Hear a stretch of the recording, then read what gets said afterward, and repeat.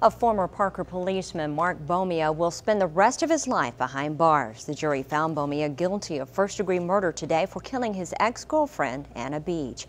News Channel 7's Chad Mira joins us now with more. Chad? Nisa, it took jurors 2 hours to decide Mark Bomia premeditated the murder. When the clerk announced the verdict, Beach's family fought back their emotions. Bomia. The defendant is guilty as charged of first-degree premeditated murder.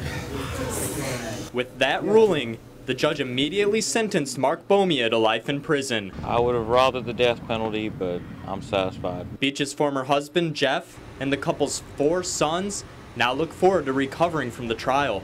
They're images I'll never get out of my head, or my children will ever be able to get out of their heads. Beach's friends and families fought back tears as they listened to the verdict. Although the jury already heard Bomia confess to the killing, the defense argued the crime wasn't premeditated, making it a lesser charge. Before he knew it, he fired a shot.